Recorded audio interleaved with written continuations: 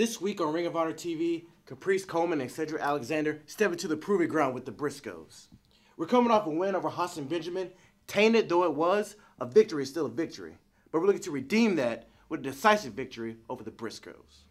Another day at the factory and someone's personal issues interferes with productions. Leave your personal issues at home and come to work to get the job done. We're stepping into the proving grounds and we're opening up the factory. We're putting in the grind, and in the proving grounds, we're stepping into overtime. Amen.